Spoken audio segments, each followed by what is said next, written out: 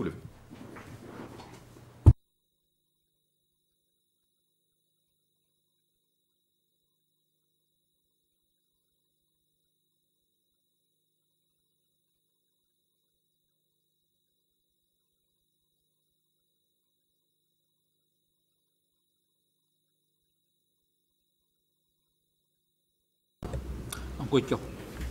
President, please be seated.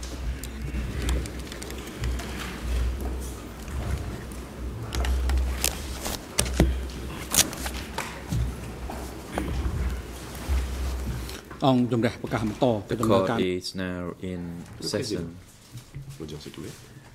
Today, the chamber continues to hear the testimony of witness Ban Seak.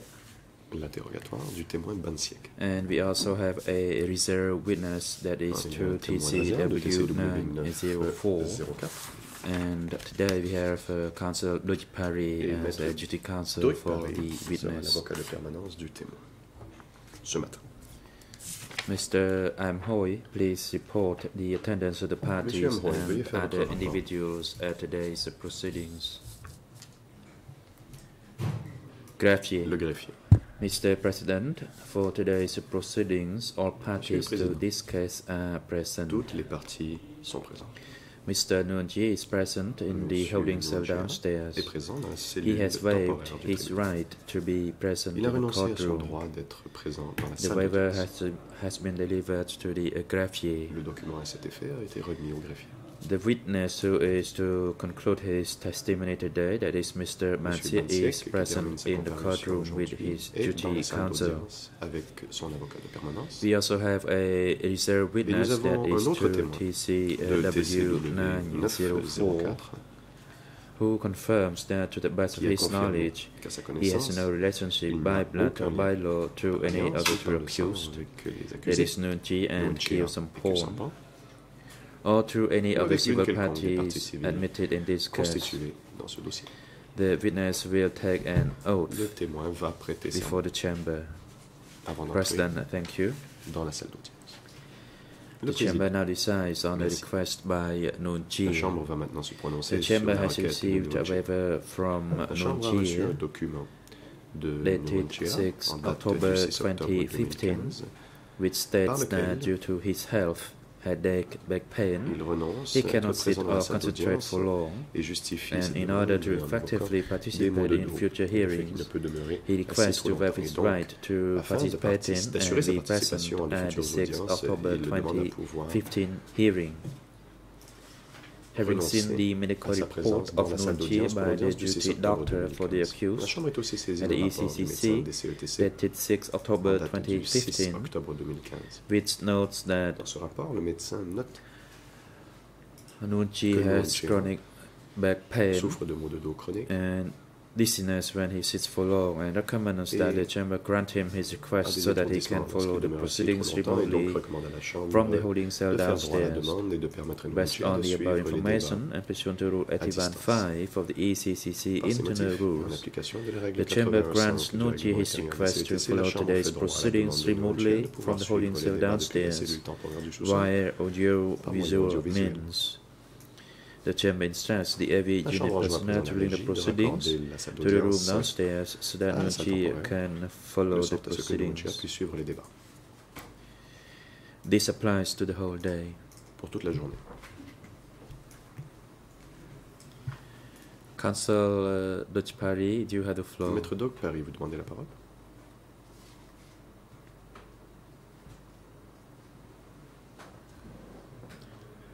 Duty Counsel, good morning, Mr. President, Your Bonjour, Honors. Monsieur le Président, Madame, Messieurs les juges.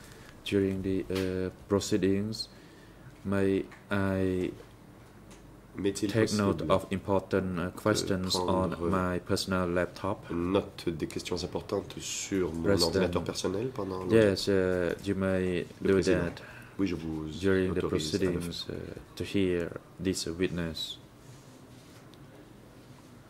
The chamber now hands the floor to the defense teams. Put question to the witness first, to the defense team for Kyo Sampon. De Kyo Sampon aura la parole en premier. Le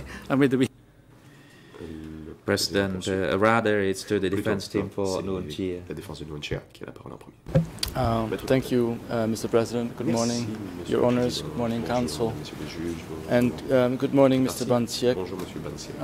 I am the International Co-Counsel for Nunchia, and I would like to ask you some questions this morning.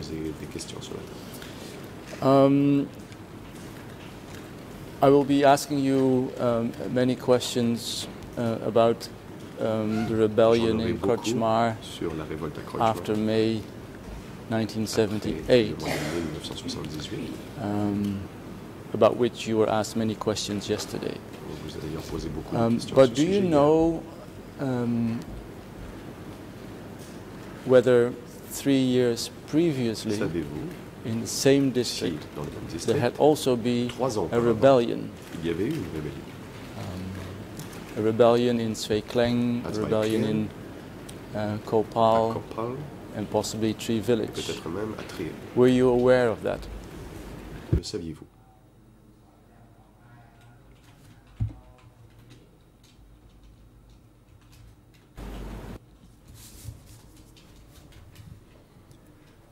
No, I did not know about any rebellion before my arrival, and as I testified yesterday, there was a rebellion by Khmer people while I was there, and it was not initiated by the Cham people. Qui avaient lancé cette révolte. Very well. Question. Let me now go to Sector 42, 1976-1977.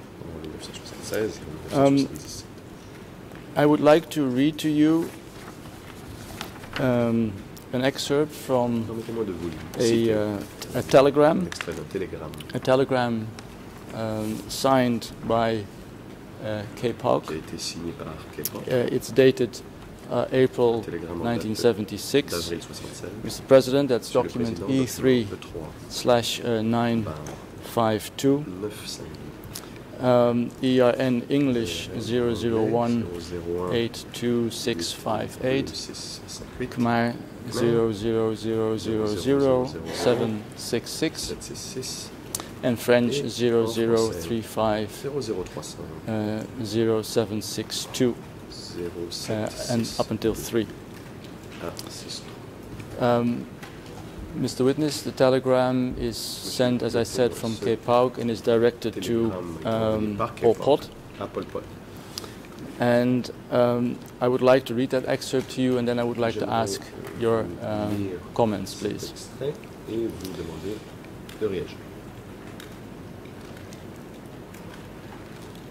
The enemy situation in the entire North Zone. Fundamentally, the enemy has not yet conducted any strong activity which has impacted the people or the production movement. In general, the situation is stable, but at the same time they have carried out some activities. For example, they made propaganda that the revolution is strict. They made propaganda to resist the cooperatives and the new rice field dike system.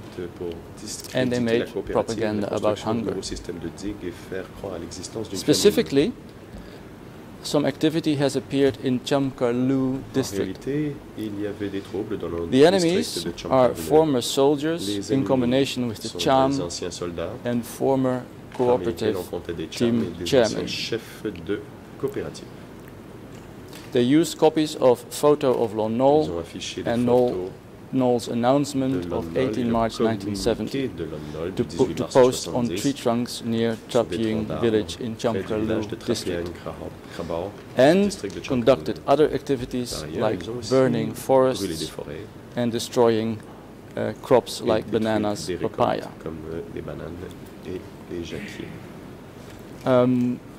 Mr. Witness, were you aware at the time, or later maybe in 77, about such activities that are being described in this telegram? Des activités décrites dans ce télégramme.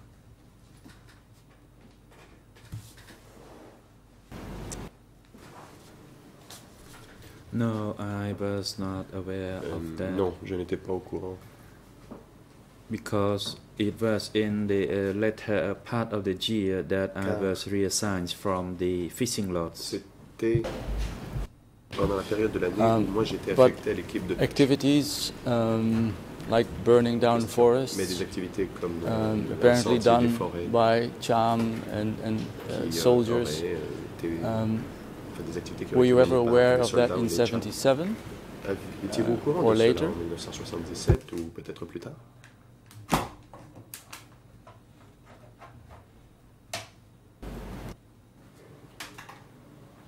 No, I wasn't aware of that.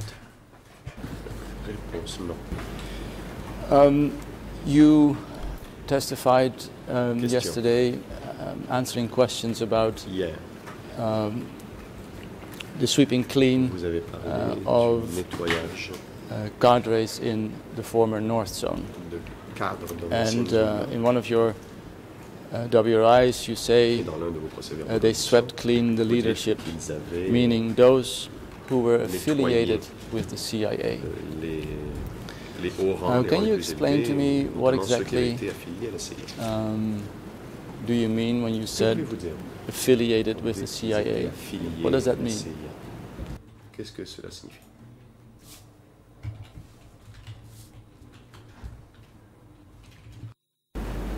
But លោកខ្ញុំបានដឹងតាមបងដែលធ្វើការ I នៅ learned through other brothers Ce sont d'autres frères qui m'en ont parlé, who comme said eux. that in our zone, Todd was the head of the CIA. For that reason, Était le chef de la CIA. sweeping clean was Et donc, started ce from the top nettoyage down to the a commencé par le bottom, haut vers la base. including core persons or Y group compris chiefs les personnes at essentielles the et des chefs bottom de level. groupe au niveau de la base. Now, of course, Question. as I'm sure you understood at the time, didn't literally mean that Koitun was the head of the CIA, because we all know the CIA is an American organization. Que Koitun What n'était pas le chef de la did CIA, puisque Un la CIA est mean une when he said Koitun organisation was quote unquote des the head of the États-Unis. Donc, CIA? que voulait-il dire quand que voulait dire Un quand il a dit que Koitun était à la tête de la CIA?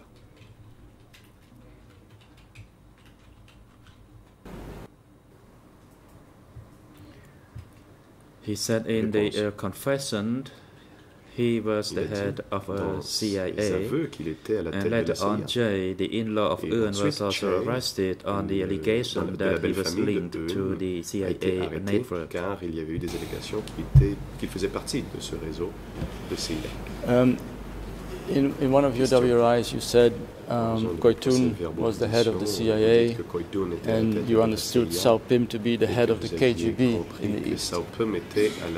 Now we all know that the KGB is an organization that belonged to the Soviet Union, and we also know that Sao Pim wasn't Russian.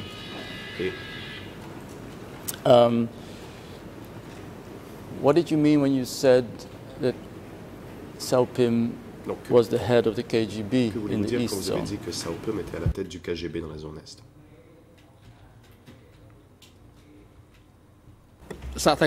Le président.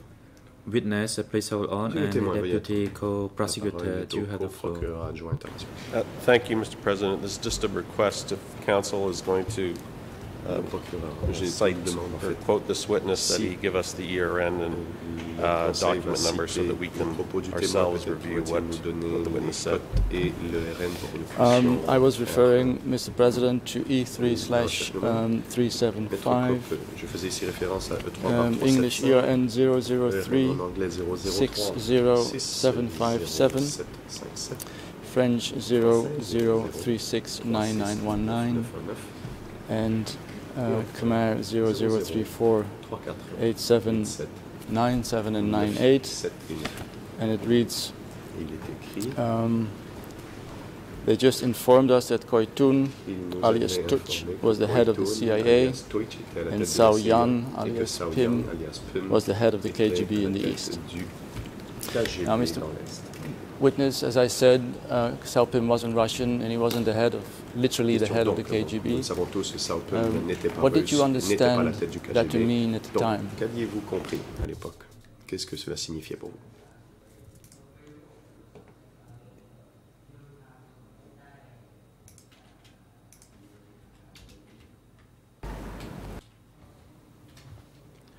I didn't really understand about that. They mentioned about the KGB and the CIA on the blackboard, and that they were the dogs serving the Americans and serving the UN. Are you saying, in fact, that being a KGB or being a CIA respectively means that you are collaborating with the Vietnamese and collaborating with the Americans? Is that what you mean? Respectivement, est-ce là ce que vous voulez dire?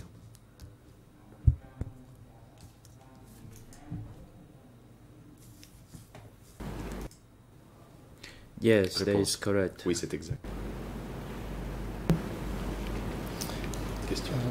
Let me now go to Sector 42. Parlons du secteur 42. Before your in-law Un became chief of Sector 42, do you know who before him was the chief of Sector 42? Who was his predecessor?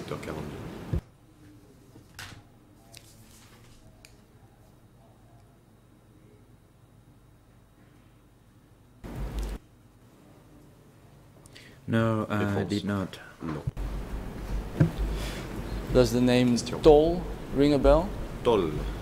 Cela vous rappelle-t-il quelque chose?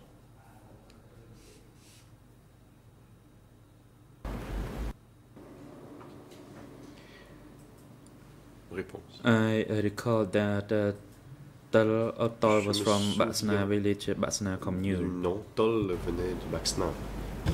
And was he in fact the Sector 42 chief until his arrest in 77? Secteur 42 jusqu'à son arrestation en 1977.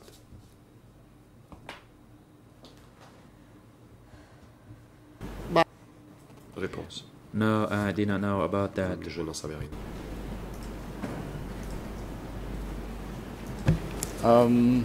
Yesterday you spoke quite a bit about Un. Vous avez beaucoup parlé de Un being the biological brother of Susun, who you said at one point died of HIV. Un, the secretary of Sector 42. Do you recall another Un? Mais me souvenez-vous d'un autre Un, who was the chief of Division 310, belonging to the former North Zone. Rattaché à l'ancienne zone nord.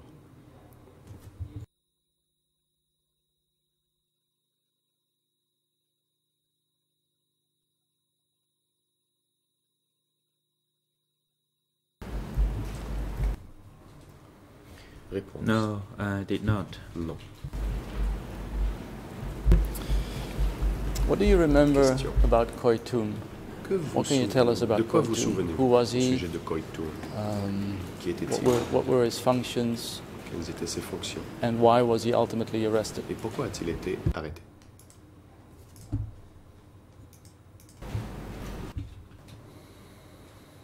I cannot recall that. Réponse.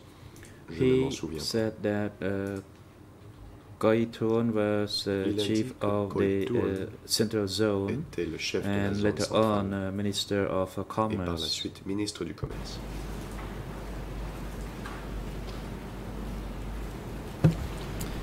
And besides being quote unquote chief of the CIA, what was your understanding that he had done wrong Chef de la CIA.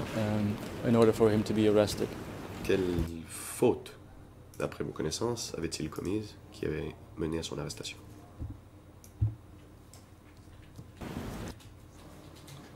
Réponse. No, I did not know about any other related activities. Je n'étais pas au courant de ses autres activités.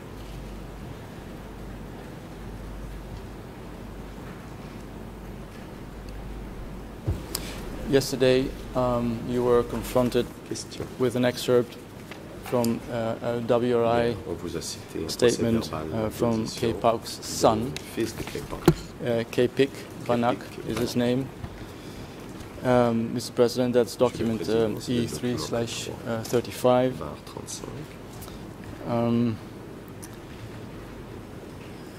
In English, page 00346-148, Khmer 0034056-2, and French. Council, please repeat the number again and do it slower this time. Yes, I apologize, Mr. President. Khmer 00340562 and French 00367720. The son of K. Pauk speaks about Koitun, and he speaks about the Division 310 Chairman Un, and he says, and I quote, Uncle Un was the chairman of Division 1 and also a former confidant and messenger of Grand Uncle Tui. Now I realize you just said that you don't know any other Un. Do you know someone who was the chairman of Division 1, being a former confidant and messenger of Koitun?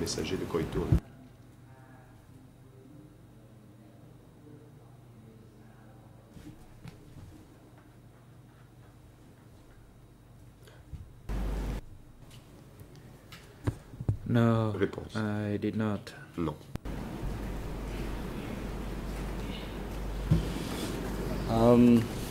Some time ago, Mr. Witness, in June 2015, more specifically 22nd of June 2015, we heard in this courtroom the testimony of a combatant belonging to Division 310.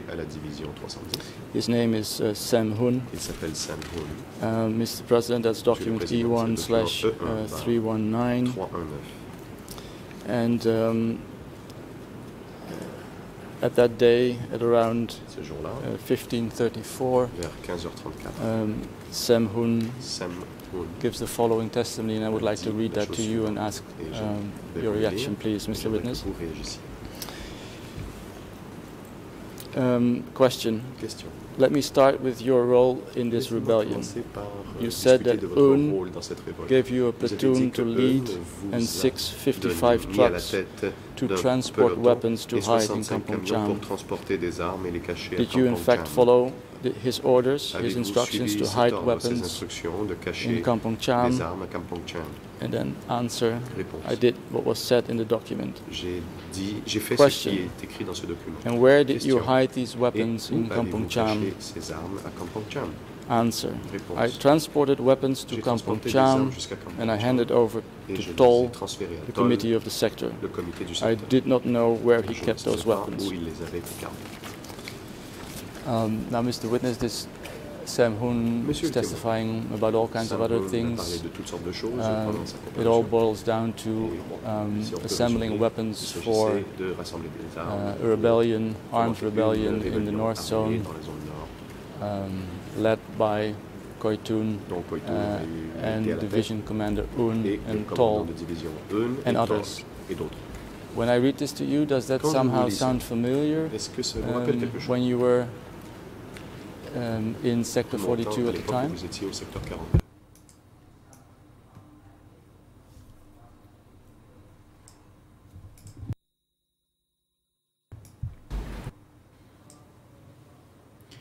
No, I did not know about that because at that time I was a combatant at the fishing lodge. I understand, but later you, if I may call it like this, started to rise in the hierarchy. You were close to K. Pauk, close to Un. Did they ever tell you anything about what happened in 77 in the former North Zone, why people were arrested. Ne vous ont-ils pas dit pourquoi des gens avaient été arrêtés? In, for instance, the very same district Par exemple, dans ce même in which you later became the deputy, Chamkarlu. Did they tell you anything about that? Vous en ont-ils parlé?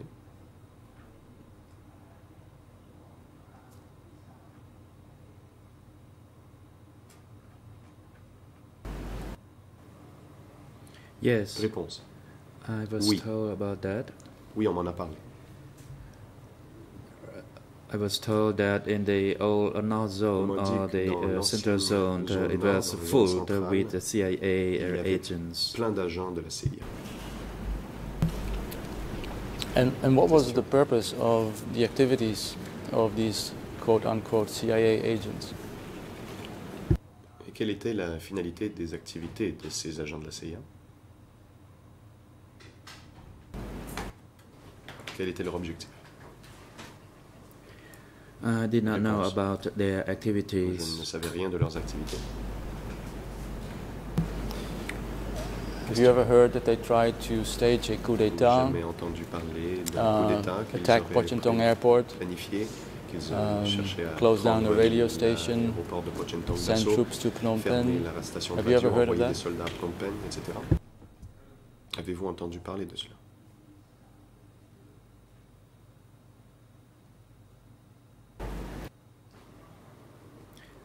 Yes, Réponse. I heard about that. Oui, j'en ai entendu parler. I heard about them hiding ammunition under their shirt and they went to Phnom Penh. However, they were all et qui s'étaient arrested. rendus à Phnom Penh, ils ont tous été arrêtés. Question. Can you be a little more specific? What else did they do other than Plus de détails que vous pouvez hiding donner. weapons Qu'ont-ils fait d'autre à part cacher des and armes ammunition? et des munitions?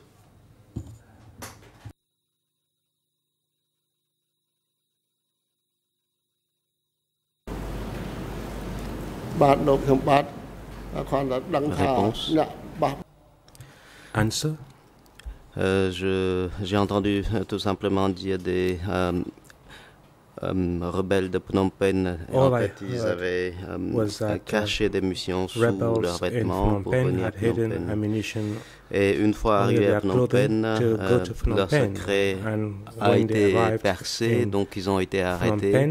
Et on disait que c'était une rébellion fomentée par Koi Toon pour renverser Pol Pot. Hatched by Koi Toon to overthrow Pol Pot.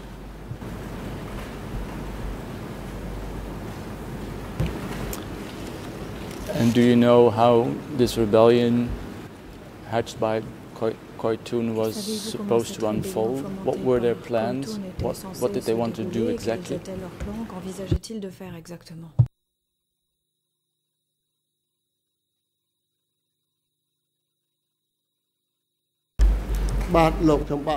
Réponse, non, je ne sais rien du tout de cette rébellion. About that rebellion. Very well. Question très bien. Mr. Witness, yesterday you spoke about an entity called the Labour Party, D'une entité appelée le Parti and du in Travail. your written record of investigation, your WRI, you also spoke about the Workers' Party.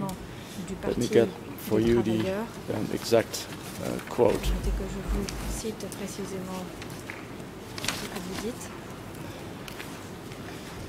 You said, that's E3, Mr. President, E3/375,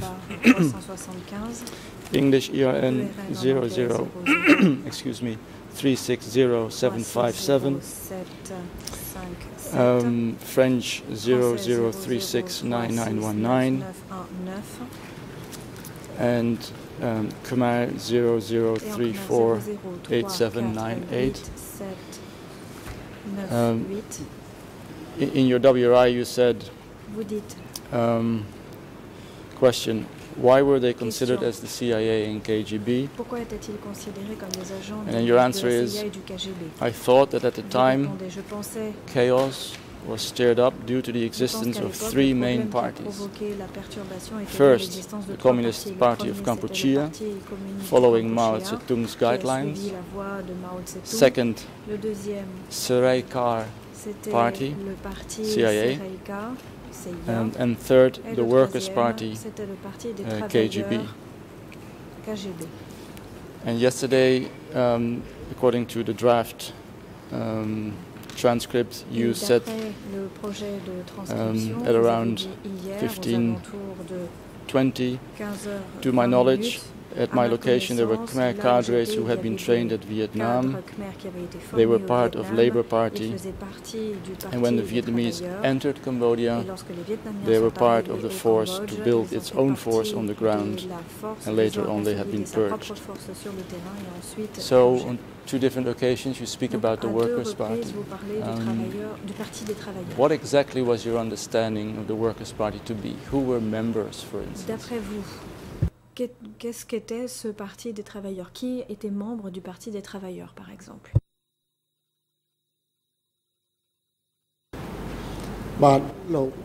Réponse. Answer.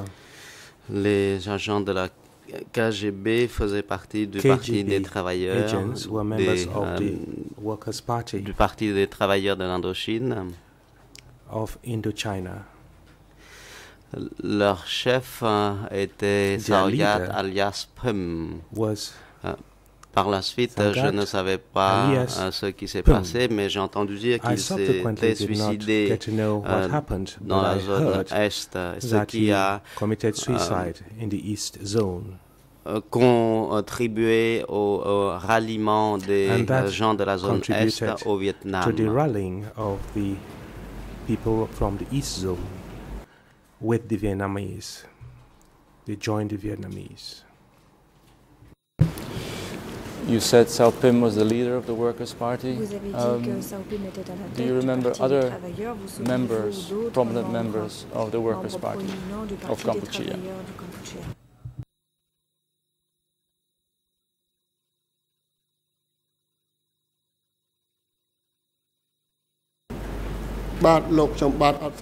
Réponse non, aucun.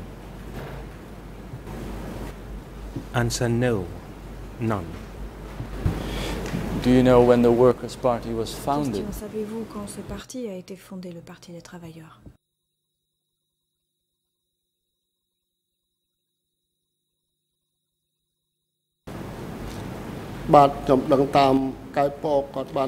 D'après Kalpok, qui était membre du Parti des travailleurs, après il a adhéré le Parti communiste de Cambodge, mais d'après ce que je sais, le Parti des travailleurs a été fondé en 1967-68.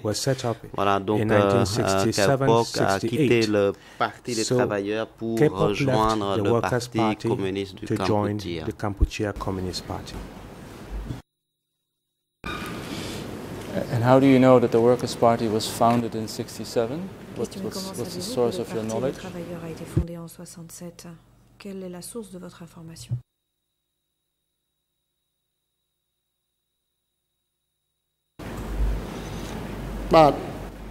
Réponse. Kalpok a parlé de sa vie dans la jungle en 1953 et 1954 durant sa lutte, et il travaillait à l'époque pour le Parti des travailleurs, et ensuite il a adhéré au Parti communiste de Cambodge. Et je lui ai posé la question de savoir pourquoi il y avait autant de perturbations dans le pays. There was so much turbulence in the country, and que c'était he answered by saying that dangereux pour lui d'intégrer le Parti communiste de Cambodge, et dans la zone centrale, il y avait des problèmes aussi, et qu'en avant il était à Siem Reap et il avait été intégré dans la zone centrale par la suite.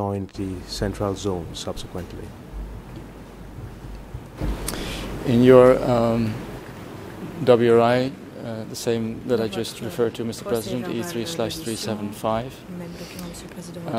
When you mentioned the Workers' Party, KGB, you said, and I quote, "If you want to get more details about this, you can ask Moon, who now lives and sells gasoline in Andong Veng, who was the wife of Pek Ching alias Tato, who was former Cambodian ambassador to China during the DK period." Why is Moon someone who can tell us something more or give more details about the Workers' Party? Qui pourrait nous donner davantage de détails au sujet du Parti des travailleurs? Parce qu'il était quelqu'un d'important, son mari, elle était quelqu'un d'important, son mari était ambassadeur, donc elle a eu vent de beaucoup de choses. An ambassador. That is how she came to know about many things. Did you yourself ever talk to Moon about the Workers' Party, and did she give you details about its existence and its goals? Ses objectifs, sa mission.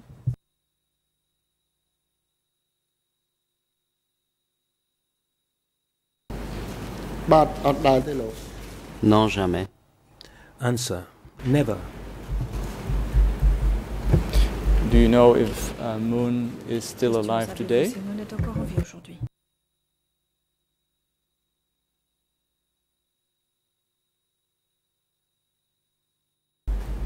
Réponse: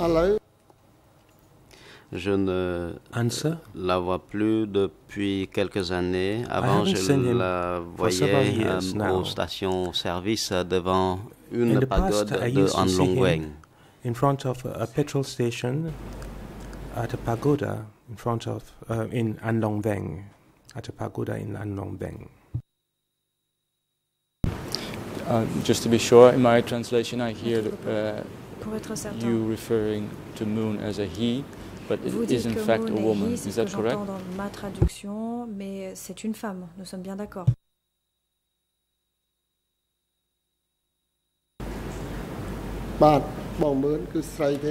Oui, c'est une femme. C'est l'épouse de Pek alias Tro, qui était ambassadeur en Chine. Who was ambassador in China.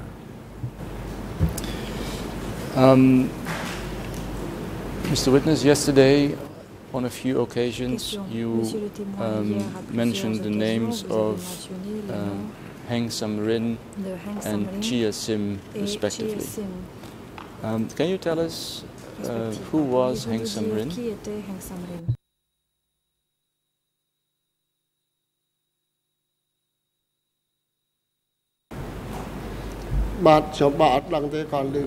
Réponse: j'ai entendu dire que Heng Samrin était chef de l'armée de la zone Est et Chia Sim était chef du secteur 22. Was the head of Sector 22. I will get back to Chia Sim in a moment. Let me first ask you something more about Heng Samrin. You said he was the commander of the East Zone forces. From when, or when rather, did he become the chief of the East Zone military forces? Chef des forces militaires de la zone Est.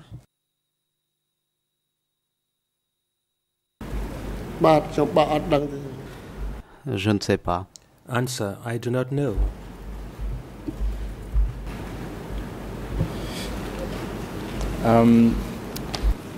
What else do you know about him? Question: et que savez-vous d'autre à son propos?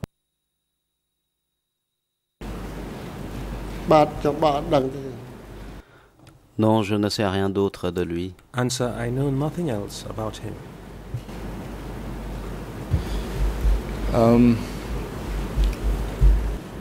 Do you know whether he had a sister who was married to Sector 21 Secretary Tuchchem alias Sot?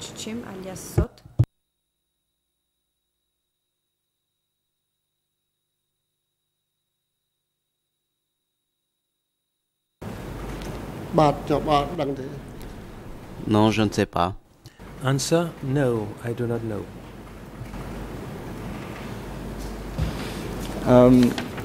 The son of Kay Pauk Question, le fils de Kay Pauk also talked about Heng Samrin. Parle également de Heng Samrin. E3/35, Mr. President. Monsieur le Président. English ERN 003461153 and Khmer 00340567 and French 00367725. The son of Kay Pauk, concurs with you that Heng Samrin was in fact chief of the military division in the East Zone. But he also says that Heng Samrin was chairman of Sector 20 in the East Zone. Can you confirm that, or is that something that you don't know? Est-ce que vous pouvez le confirmer ou est-ce quelque chose que vous ne savez pas?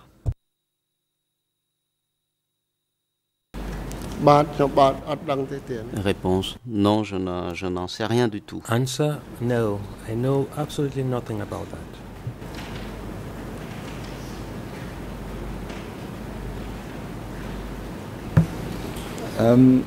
Let me now read to you something that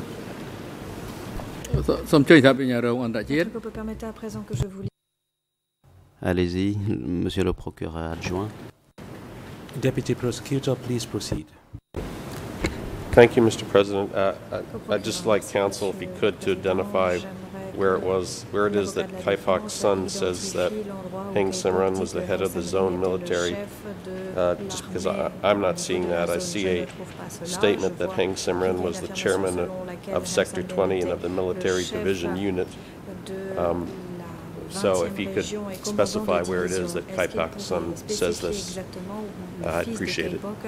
Précise ce que défense vient d'affirmer. Maître Coppel.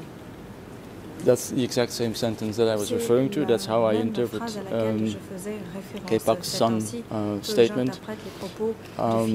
Heng Samrin himself acknowledges in his own statement that he was deputy chief of all East Zone military forces. So either he was chief or, according to himself, deputy chief. Returning now to Heng Samrin.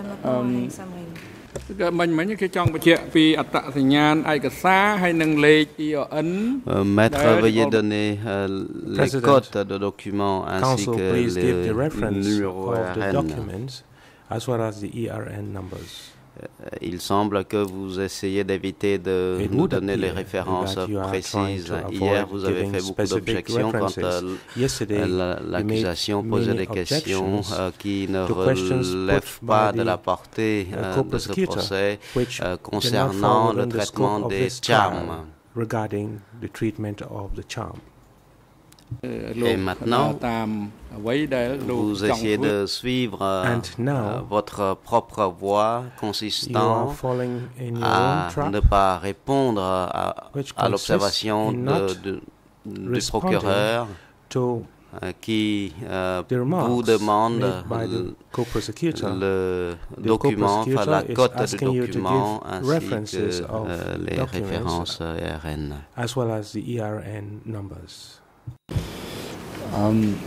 Well, Mr. President, I just actually gave the document number and the ERNs, but I will be very happy to do it again. So it's the same numbers as I said. It's English 003461553, Khmer 0034057, and French 00367725, and I will read it to you so that there's no confusion.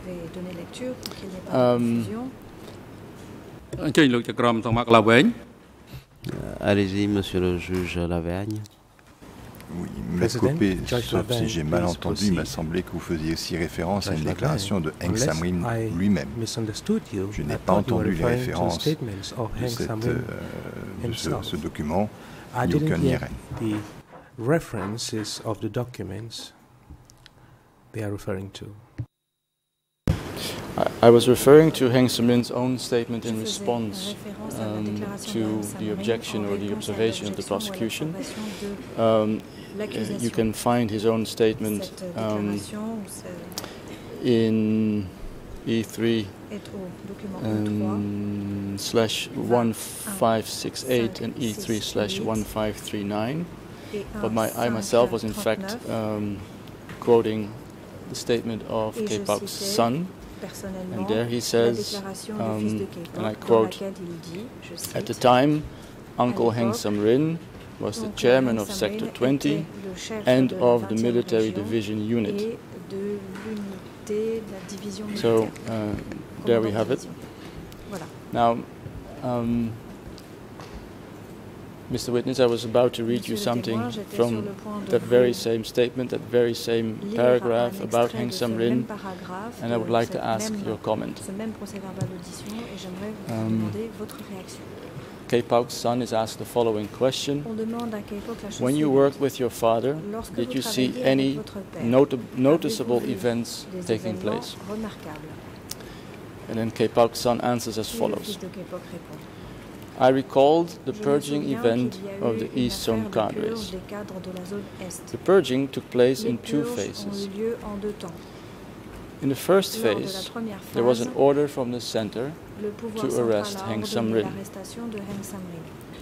After receiving that information order, my father went to meet with Sao Pim.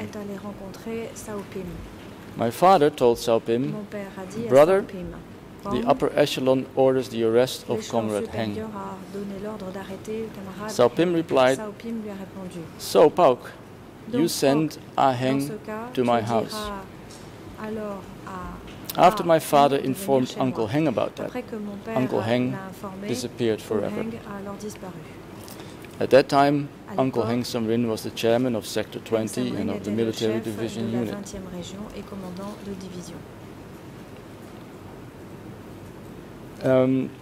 Let me ask you something about this particular excerpt, Mr. Witness. Do you know anything about this event that I just described from the WRI of K. Pauk's son, about the order of the center to arrest Heng Samrin? L'ordre qui a été donné par le centre d'arrêter Heng Samrin.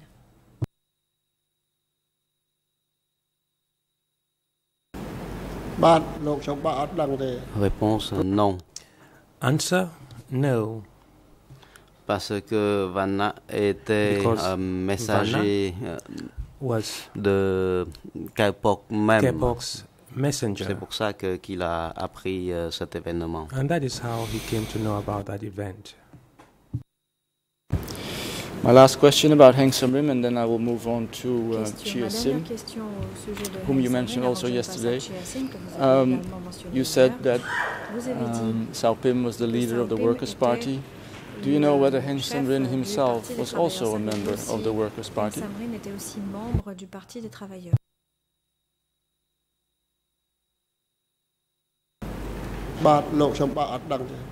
Réponse non. Je n'en ai aucune idée. No, I have absolutely no idea about that.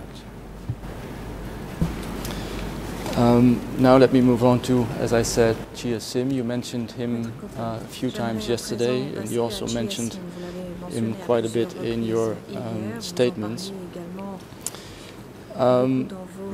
But you said that Chia Sim was the chief of Sector 22 in the East Zone. How do you know that?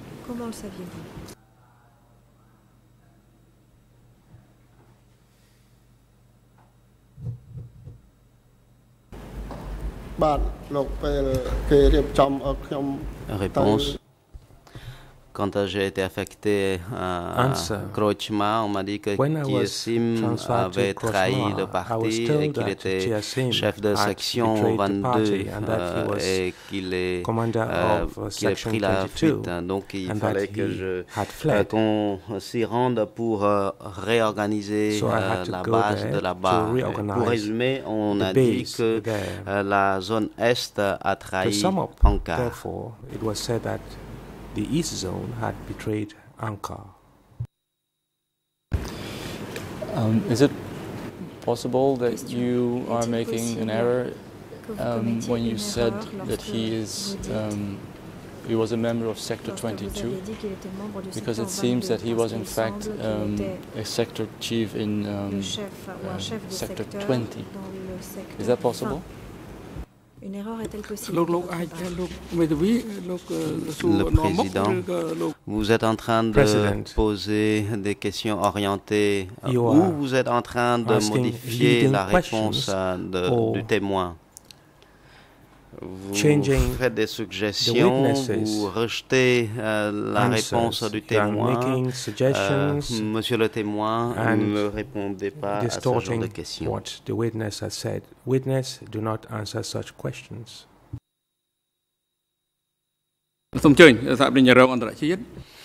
Monsieur le procureur international, allez-y. President, International Co-Prosecutor, please proceed. Yes, thank you, Mr. President.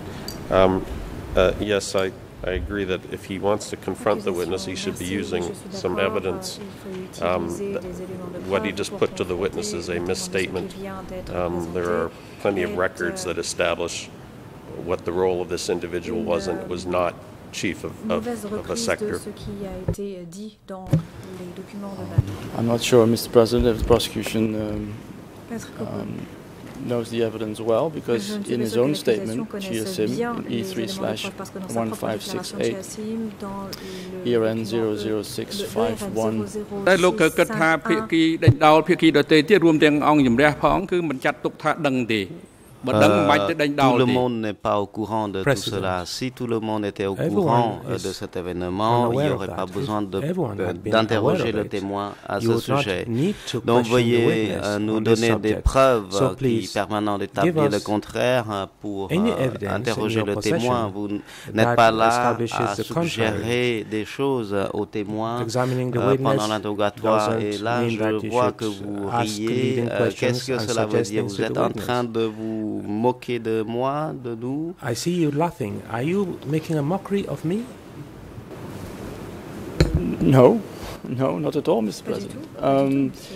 Because I was actually on the verge of saying that, according to his own statement, E3/1568, he says, I was secretary of Ponia district and a member of the Region 20 committee, not a member of its standing committee. It is actually confirmed by prosecution's own, between brackets, expert Craig Atchison, who says in E3/494 that GSM was secretary of Sector 20. So I'm not making it up, and I'm asking the witness whether possibly he made a mistake. If not, then it's fine.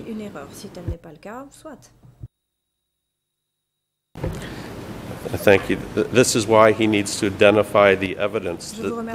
The quote he just read says he was a district secretary and a small m member of the sector committee, not even a member of the three-person standing committee. So to say this, to represent to this court, this means he was the sector secretary when he is saying he was a district secretary. It's simply wrong, and that's why he needs to use the actual evidence, not characterize himself. I know it's not something that people like, Mr. President, to talk about GSM or Heng Samrin, but he says himself, I'm a member of the Region Committee, not a member of its standing committee. So he is himself saying that he was in Sector 20. So my question again, Mr. Witness, you said GSM was in Sector 22. Is it maybe possible that he was in fact in Sector 20?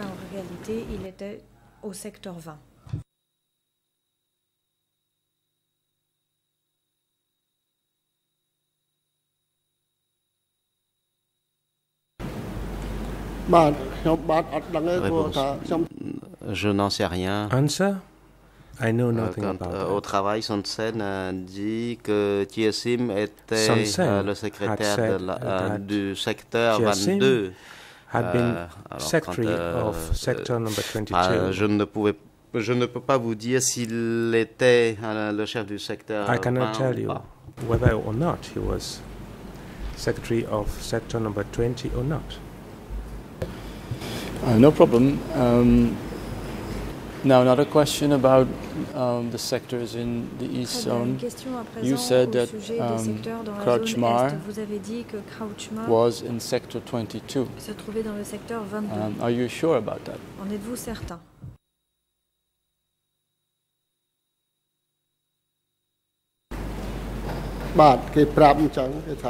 Réponse. Oui, c'est ce qu'on m'a dit. On disait que le district de Krochma était rattaché au secteur 22. C'est ce qu'on m'a dit à l'époque.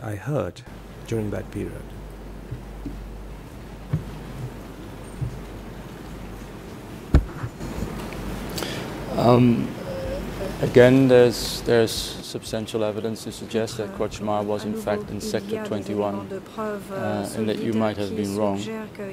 Do you know who was in charge of Sector 21?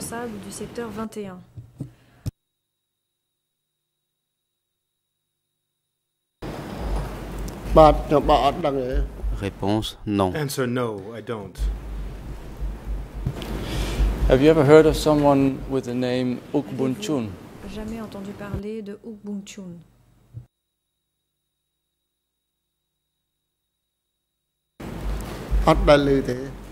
Non, jamais. No, I have never heard of him. Now let me get back to Chia Sim. You said in your WRI and just now as well that Chia Sim fled to Vietnam and had broken away from the East Zone to go to Vietnam. Can you tell us how you knew this? How you know that? Des rangs de la zone Est pour aller au Vietnam. Comment le saviez-vous?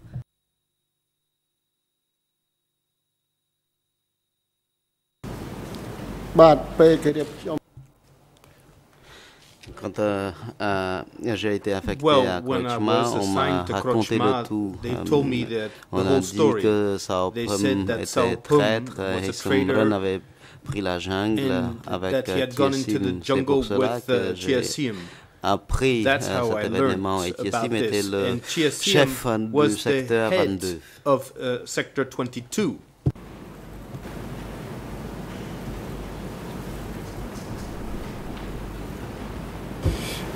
Do you know whether Chia Sim was also a member of the Workers' Party, like Sao Pum? Était lui-même membre du Parti des Travailleurs, tout comme Sao Pum.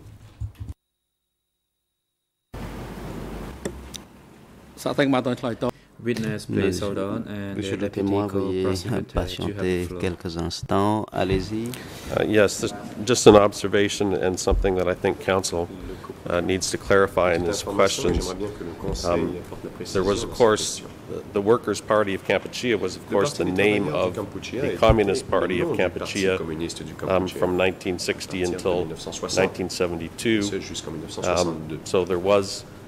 This was the prior name of the Communist Party of Kampuchea, and then there was a Workers' Party that was, if you will, the fictional product of S21 Confessions. So I think council needs to be clear when he's using the term Workers' Party, which entity he's referring to, and what the basis of the witness knowledge is also.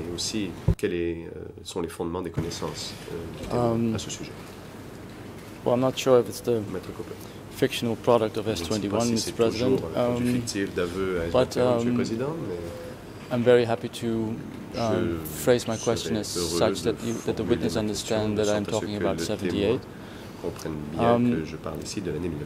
Mr. Witness, Sao Pim, you said, was the leader of the Workers' Party when he fled. Was that in 78? Était-ce en 1978?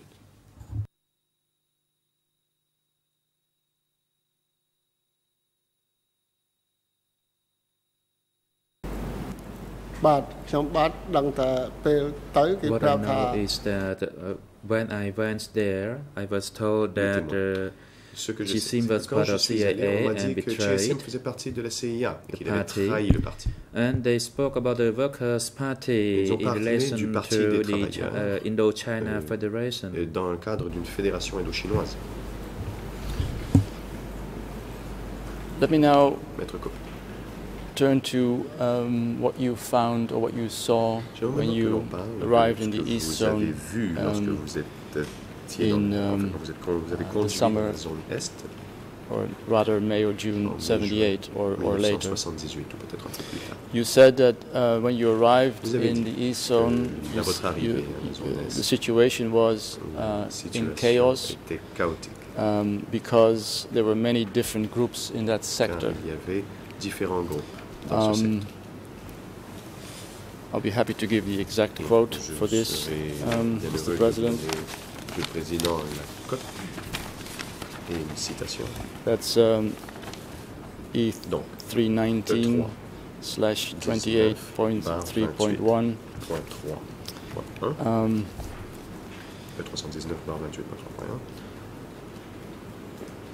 It's question A3, an answer.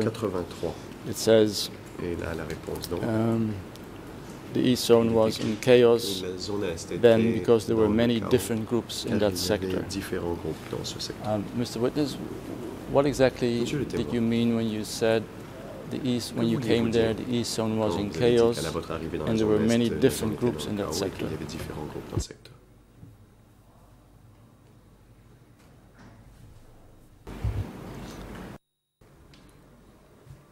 Upon my arrival, the situation was tense. À mon arrivée, la situation était très tendue. GSM and Heinzmren actually had formed the Salvation Front, and I learned from brothers that they had done that, and that we had to be vigilant with the militia force. That's how I was told. Avec les miliciens, c'est ce que l'on m'a dit. Question. So that was one of the groups you said that you saw when you arrived in the East Zone. You speak about many different groups though. What do you mean when you speak about many different groups? Que voulez-vous dire quand vous parlez de beaucoup de groupes différents?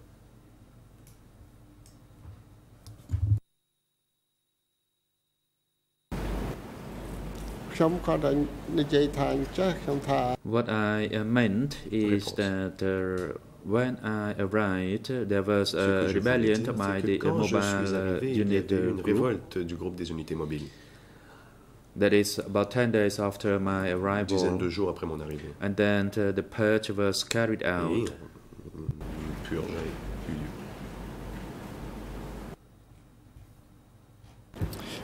I will speak to you at length after the break about that particular rebellion. Are you saying that the people involved in that rebellion were different from the group that you described as the National Salvation Front under the leadership of Heng Samrin in Chiesim?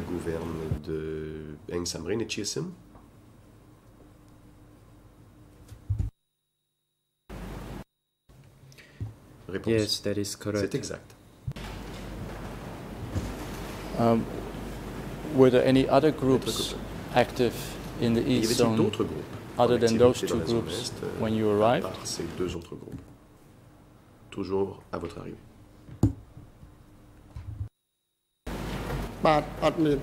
No, there wasn't. Non. Have you ever learned whether there was any connection between this one group that orchestrated the rebellion and on the other hand the National Salvation Front? Were they interconnected?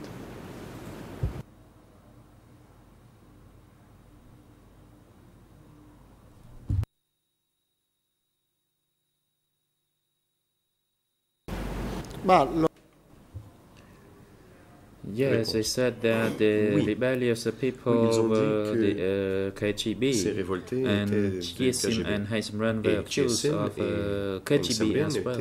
Accusés eux aussi de faire partie du KGB. But do you know whether they were actively working together, these two groups? Ces deux groupes.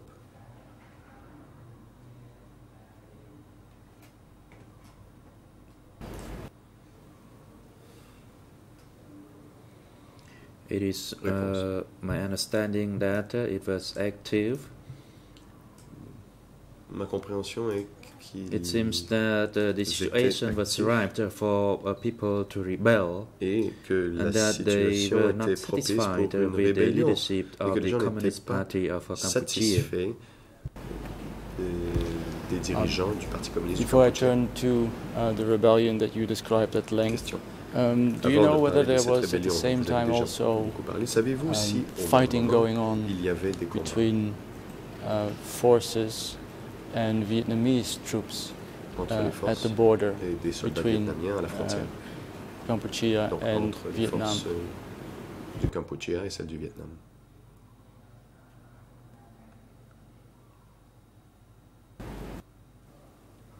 Réponse. I knew it for sure.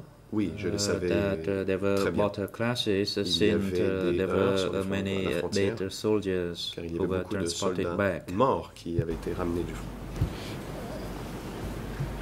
And what can you tell us about details of the fighting? What was going on exactly, other than you seeing dead soldiers coming back? Que vous avez vu qu'on ramenait les corps de soldats morts.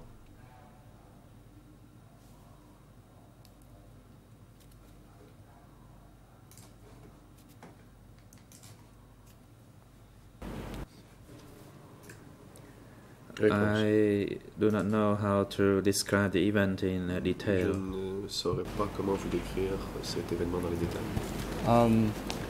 In his WRI, K-Pok's son speaks about 30,000 dead Khmer Rouge soldiers because of the fighting at the border with the Vietnamese. Can you react on that number? Pouvez-vous réagir à ce chiffre?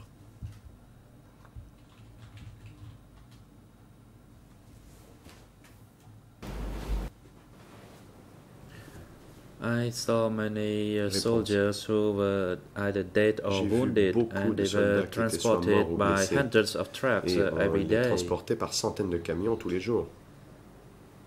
And we learned from the wounded soldiers about the casualties. Nous ont parlé du nombre de morts. And it happened so quick that not for long they reached our location. Et ça s'est fait très vite et bien rapidement ils sont arrivés jusqu'à nous. But he's using a specific number, 30,000. What is your recollection of casualties? Que vous souvenez-vous at the quote-unquote Khmer Rouge site? What have you heard at the time you were stationed in the East Zone? Quand vous étiez posté dans la zone Est, qu'aviez-vous entendu à ce sujet?